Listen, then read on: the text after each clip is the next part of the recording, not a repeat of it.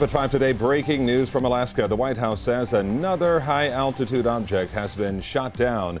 The Pentagon says that object was flying at 40,000 feet. But they say it wasn't as sophisticated as the Chinese spy balloon that was shot down off South Carolina. Our D.C. Bureau Chief Ben Kennedy is live at the White House, where we are now getting reaction from the president. Ben. Calvin, Nicole, the White House said this object did pose a threat. They had been tracking it since last night, and an F-22 shot it down at 1:45 this afternoon. Yes, the president absolutely was involved in this decision. He ordered it.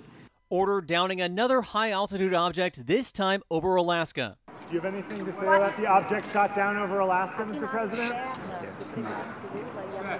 Pilots got a close look at the unknown flying object Friday afternoon and determined it was unmanned, traveling 40,000 feet, which did pose a threat to air traffic in the area. Civilian aircraft operate, at a variety of ranges up to 40 to 45,000 feet. So again, there was a reasonable concern that this could present a threat to or a potential hazard to civilian air traffic. It comes after a Chinese spy balloon was shot down off the coast of South Carolina last weekend. Investigators now concluding that China's balloon seen over the country's Midwest was used for intelligence surveillance, saying it was equipped with multiple antennas that are capable of collecting communications. That refutes China's claim that it was a civilian weather balloon that had simply strayed off course. The Pentagon did acknowledge that it took longer than people may have wanted for that balloon to be shot down, but they wanted to wait until it was over open water so civilians did not get hurt from debris on the ground.